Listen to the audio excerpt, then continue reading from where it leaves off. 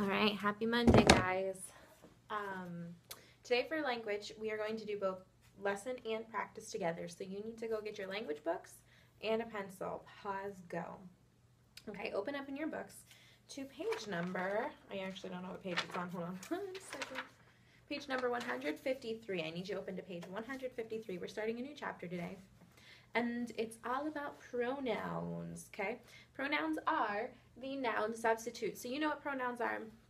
I, we, he, she, her, him, they, us, you, it, their, okay? Those different pronouns that replace nouns is really all they do. They replace common or proper nouns in a shorter way, okay? So our first section on page number, we're just going to jump right in. Page 100, I already forgot, whatever page we're on. 153, page 153. If you check it out, the title above that bird who is fishing, it is called Pronouns and Antecedents, okay? So pronouns are easy. Antecedents, really easy. Some different words you need to know, some different definitions. They're the blue sentences. Let me show you right here, okay? This blue line and this blue line right there. I need you to star those actually because these are really important. You need to remember these from now until forever on. A pronoun simply is a word that takes the place of a noun. Proper or common noun, does not matter. And an antecedent is the noun for which the pronoun stands, okay? So let's jump in to make a little more sense. My example sentence, which you have a few of them in the blue box, but we're just going to do the first one. Big Red is a good book. It is about a dog. So if you look at it, what is my noun of the first one? A Big Red is a good book. Big Red is the noun, right? Okay. So that's the noun of that sentence. And then the second part, it is about a dog. Okay. Our verb is, so Big Red is, it is, and our noun of that, our subject of that sentence is the word it. This is a pronoun, okay? It replaces the word, it's talking about Big Red, okay? So Big Red is a good book. It is about a dog, all right? It is the pronoun. The antecedent, the noun for which the pronoun stands, would be Big Red. If you just read, it is about a dog, you don't really know what it's talking about. But since they have Big Red as a good book, you know that it is connected to Big Red, okay? Pronouns help us write easier because if I were talking about the story, like in a book report, I think we've worked on this in our book reports before. Big Red is a good book. Big Red is about a dog. Big Red is set in this year. Big Red has the main characters. It gets really old to say it over and over and over again. So pronouns are a shorter, easier way for reading and writing, okay? So the antecedent is the noun that the pronoun stands for, okay? So let's go down on that page to the think section. You need your pencils, okay? You need your pencils. Think. Well, let's do number 1. Each soldier drew his battle sword is the sentence, but I forgot to read the instructions, so let's go back and do that. All of the words in italic print are pronouns. So they already chose your pronouns for you. Circle the antecedent of each pronoun, okay? So our pronoun here is his. Each soldier drew his battle sword. What is his? What is his talking about? What is the antecedent of his? It is soldier, okay? Who drew his battle sword? The soldier drew his battle sword.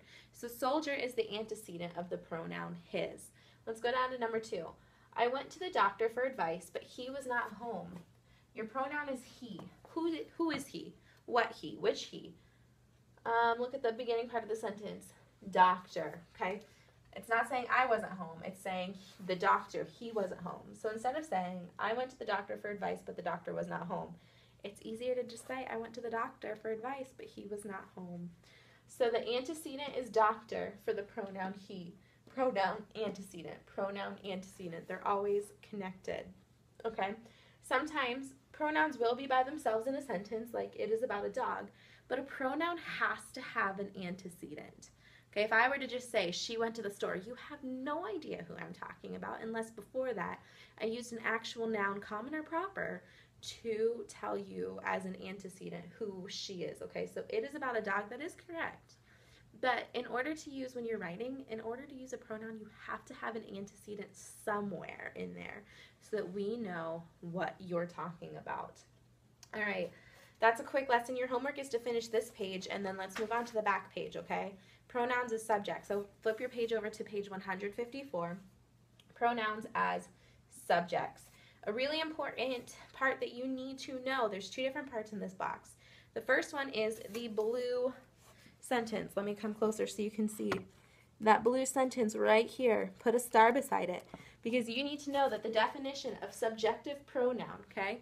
Pronouns which are used as subjects. So in a sentence, when the subject is a pronoun, it's called a subjective pronoun. Not too hard, right? And then that green box, okay, so star this. That green box over to the right of it that lists the subjective pronouns, this is super easy. I, you, he, she, it, we, they. If you're not sure what a subjective pronoun is, okay, all you do, make up a sentence. I went to the store. You went to the store. He went to the store. She went to the store. It went to the store. We went to the store. They went to the store. Those all make sense. So if you make up a simple sentence like that and you just put in the subjective pronouns, you'll know which ones work, okay? If you say her went to the store, that her does not work. It is not a subjective pronoun. Subjective pronouns are pronouns that can be subjects of sentences. Easy peasy, lemon squeezy. So let's look at an example sentence, the first one. He and I had pizza for lunch. So first we need to find the verb. That would be had, correct? Who had? He and I. Okay, he had pizza for lunch. I had pizza for lunch. He and I had pizza for lunch. Those both make sense as the subject in the sentence, so therefore they are subjective pronouns. Good. Let's look down at think A. The instructions say, number 1, underline each subject one time. And number 2, write noun in the blank if the subject is a noun, common or proper noun, or write pronoun if it is a pronoun. So let's do the first two examples together. Number 1, David Brainerd was a missionary to the American Indians. What is my subject? Okay. First, we need to underline the subject. So we know the verb is was, correct? I'm just going to go ahead and underline that too. The verb was. Okay, who was? David Brainerd was. Is that just a normal noun, either common noun or proper noun, or is it a pronoun? It is a normal noun. Common or proper? Proper. It's somebody's name, somebody specific. Good. Okay, number 2. We come to school early on Mondays. What is my verb? What is happening? Somebody is coming. So come to school on Mondays. Who comes? We come.